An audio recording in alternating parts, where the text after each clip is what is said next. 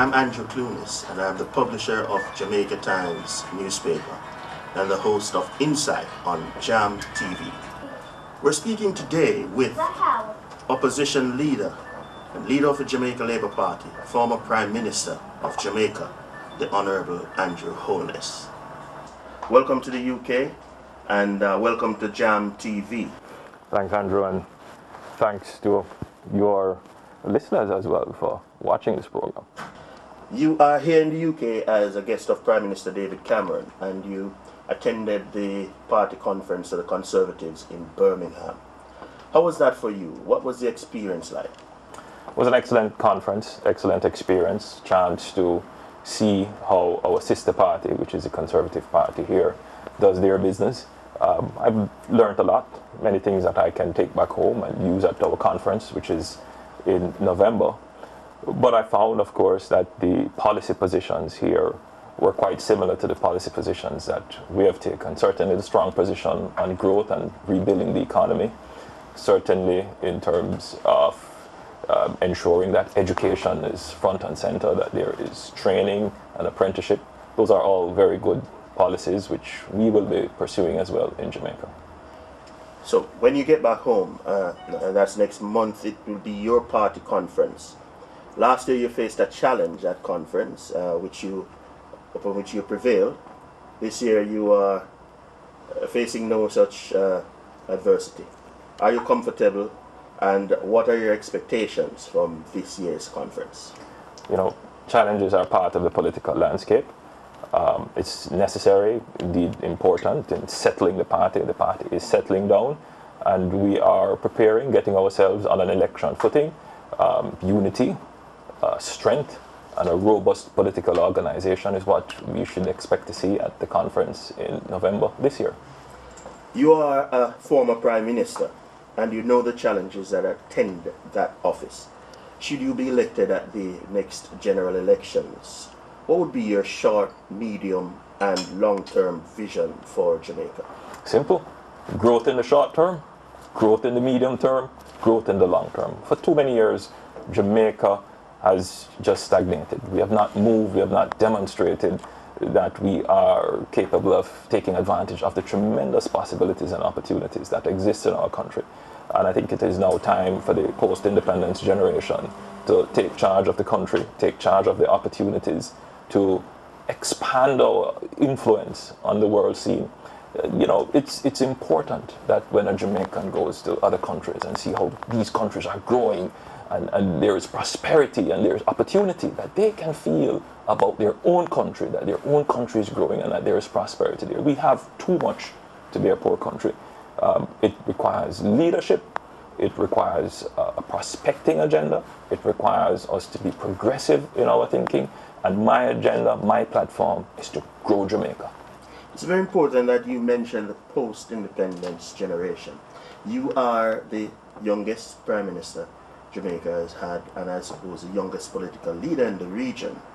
How is the political process seeking to engage with the young, dynamic, bright people who are leaving the multitude of universities that we now have?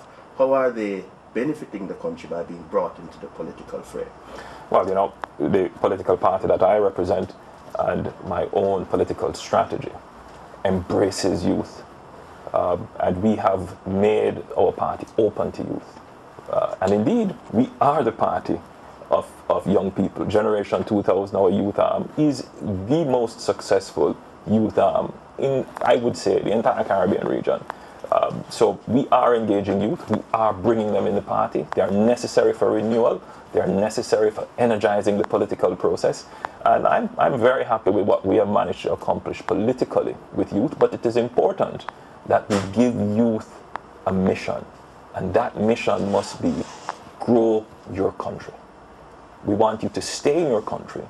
We want you to help to build the opportunities and take advantage of our tremendous resources that we have. I think we need to get this generation onto the mission of building and growing Jamaica. Jamaica faces, and has faced for some time, economic challenges, social challenges, challenges with infrastructure.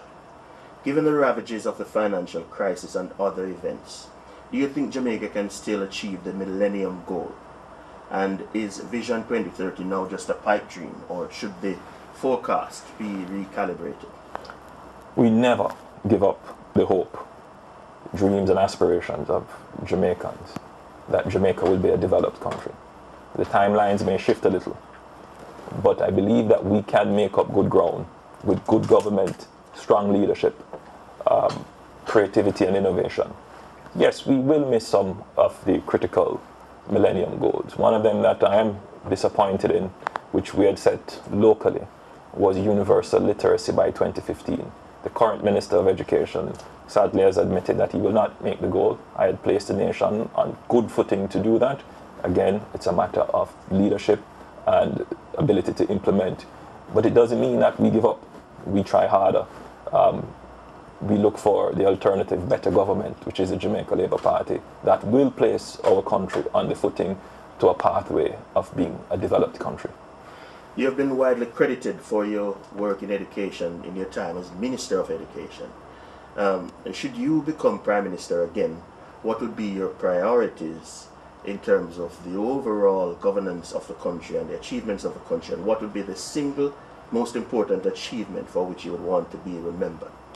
Well, I've already said we have to place the economy on the pathway to growth. Growth is absolutely important, but let me reduce that a little bit. We have to build a robust economy. I would want to be remembered as the Prime Minister that placed Jamaica firmly, irreversibly on the pathway to be a developed country. I would want to be the Prime Minister to be remembered for having established in Jamaica universal secondary education. I would want to be remembered as the Prime Minister who saw to the modernization, expansion and diversification of our economy. I would want to be remembered as the Prime Minister that brings full employment to the Jamaican economy. And most of all, I would want to be remembered as the Prime Minister that ends abject and absolute poverty in Jamaica. Indeed, that is my passion. I want to end poverty in Jamaica. I believe it can be done. Some people say, oh, it's a pipe dream, you'll always have poverty. Yes, but I want to move more people out of the pangs of poverty and into the middle class. I'm not ashamed to say I come from a working class background, but poverty can't be an excuse. It can't be something that we hold on to. It must be our mission to uplift our people out of poverty. And that has been the drive and ambition of Jamaica. We want to step up in our life.